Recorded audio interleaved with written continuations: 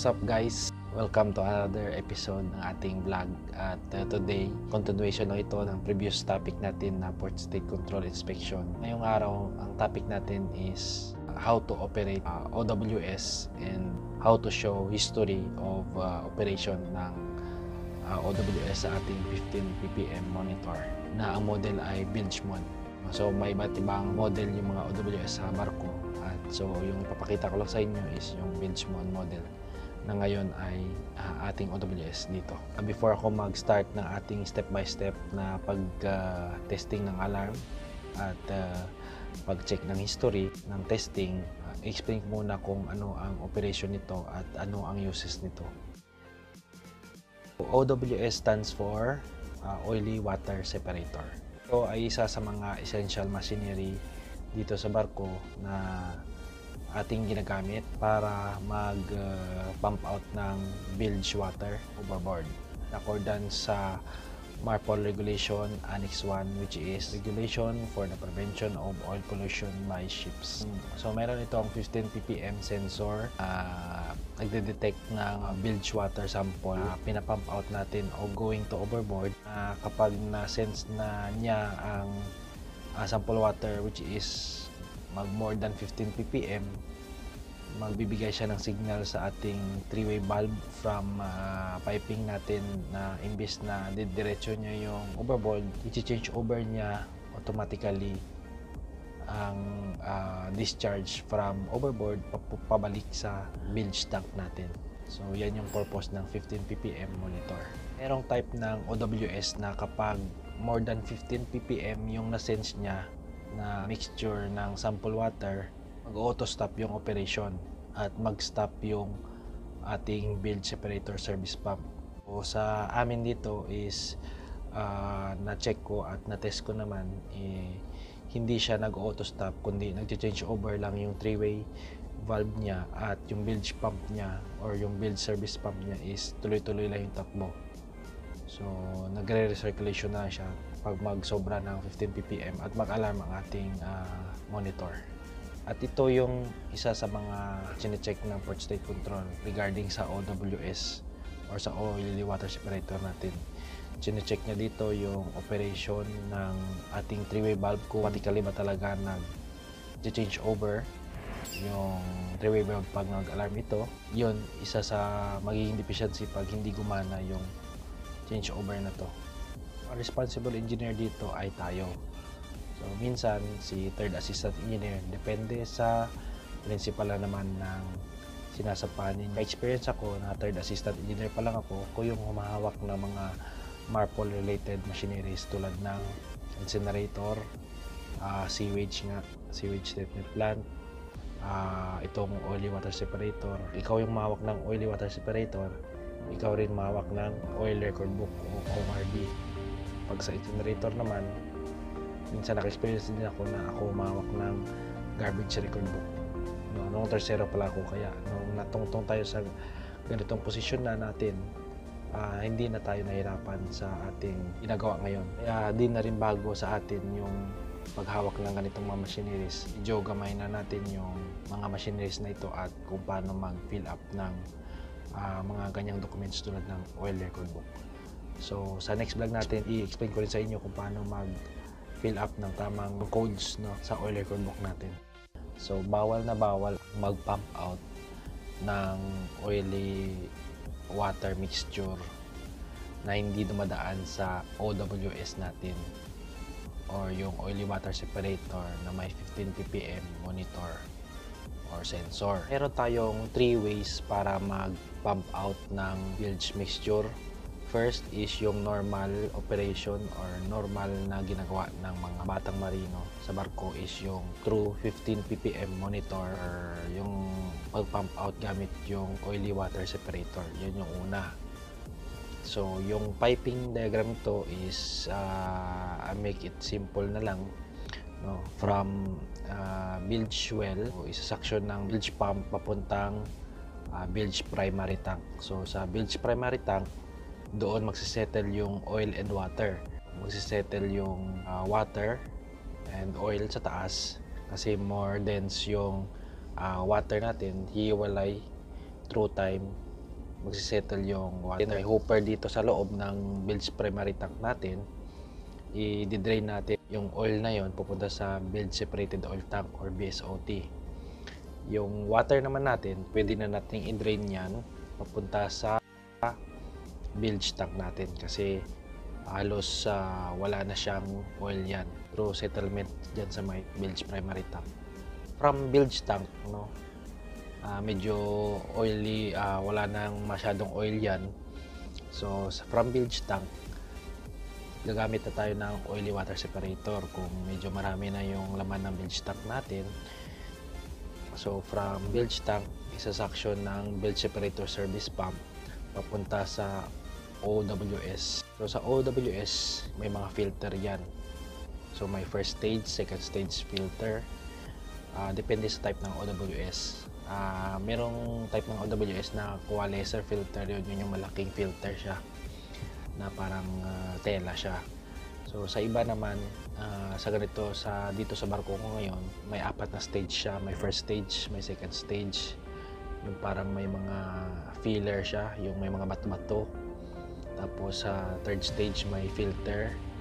Tapos yung fourth stage, another filter na naman. So dinadaanan ng oily water mixture natin or bilge water natin, yung mga filter na yon bago siya i-pump out, no? So after ng OWS, dadaan siya sa 3-way valve, then papuntang overboard. So kung less than 15 ppm, diretso lang siya pa overboard. Pero pag more than 15 ppm or 15.1, mag-aalarma yung OWS, mag-change over yung 3-way valve natin at babalik yung pinapapa-out natin na tubig papunta sa bilge tank. So from bilge tank, pag more than 50 m, bilge tank to bilge tank na yan. So yan yung rotation. Yan yung normal na process para mag-treat ng ating bilge water sa barko. Mostly ito lang yung sa engine side. So another way, no, isa sa mga way para mag-pump out ng ating bilge water sa engine room is through the direct bilge suction valve.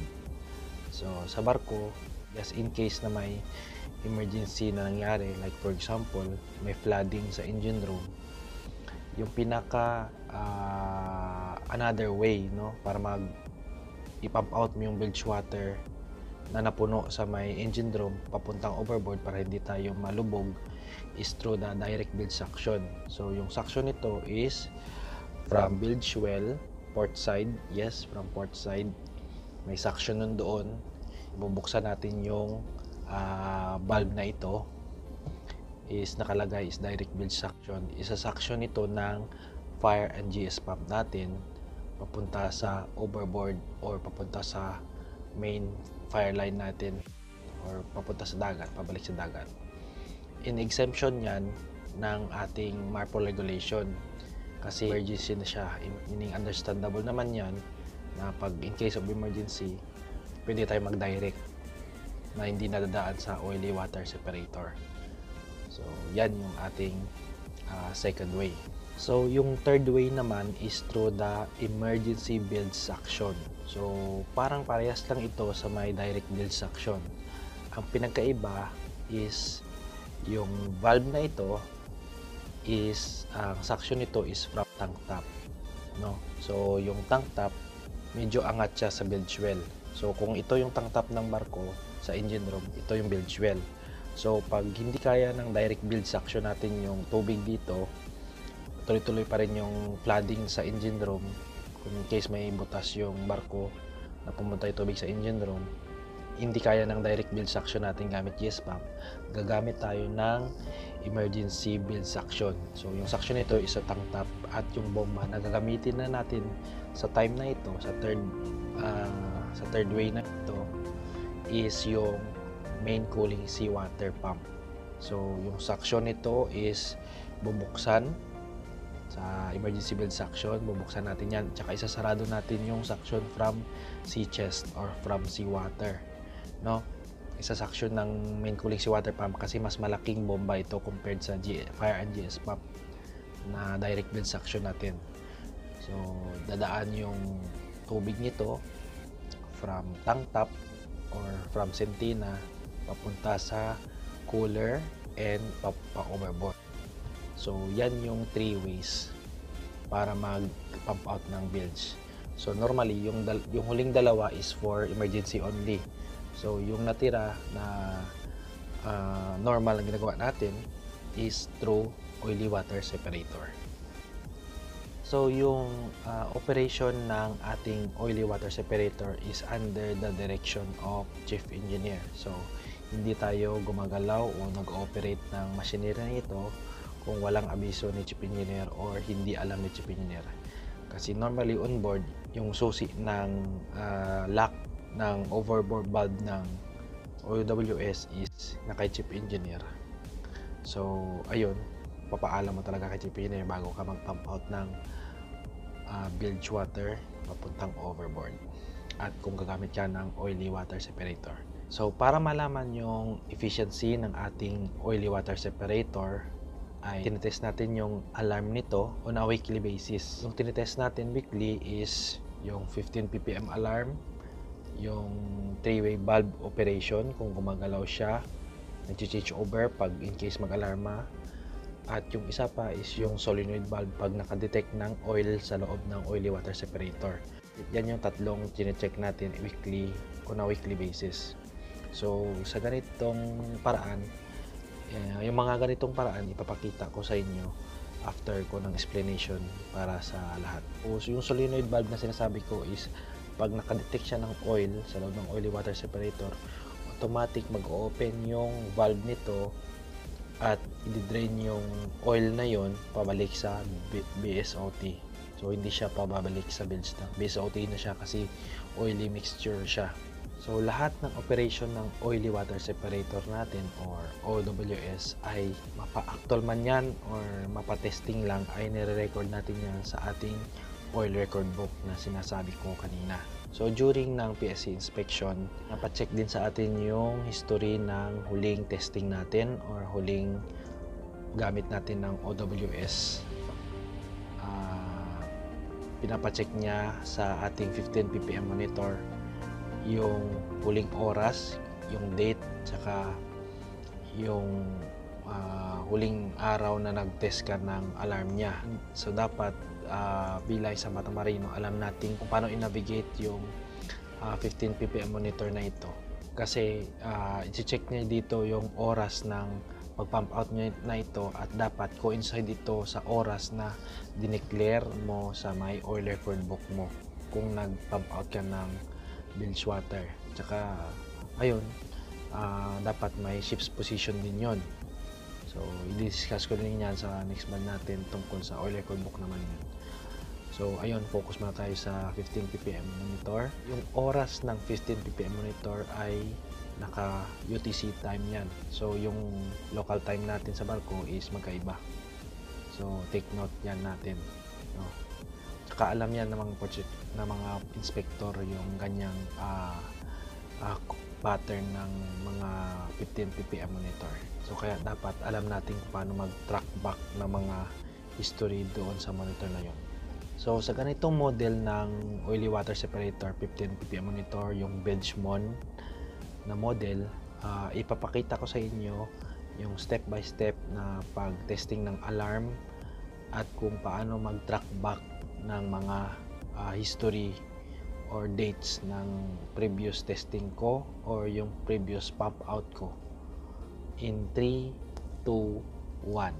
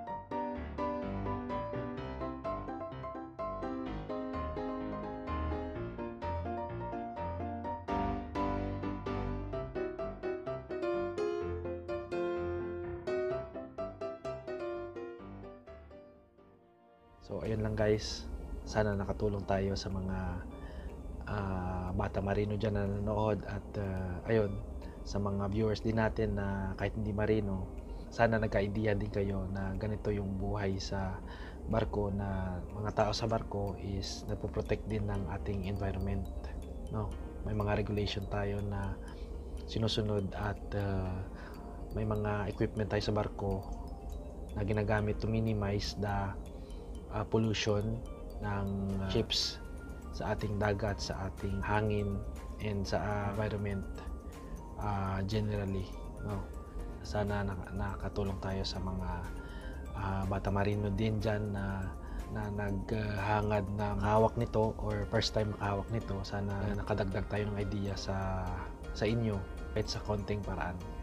Kung nagustuhan nyo itong vlog na to, please like and subscribe sa ating YouTube channel, at more information na isi-share ko sa inyo sa mga susunod na vlog tungkol sa mga nangyayari dito sa barko. And ayun, mostly sa mga machineries tayo dito sa barko, and more on educational purposes naman itong ginagawa natin. Sharing is caring guys, and labang ang may alam. So keep safe guys, peace.